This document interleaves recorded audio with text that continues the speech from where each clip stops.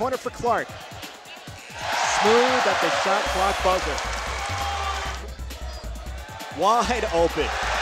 Defensive breakdown, and Bob Walsh just puts his eyes on the hardwood. What can you say?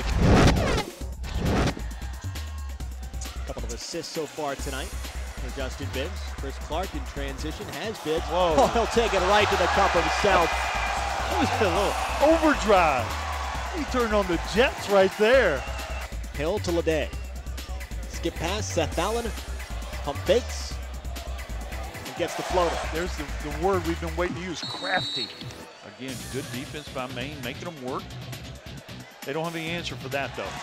He's just been too strong down low. Yeah.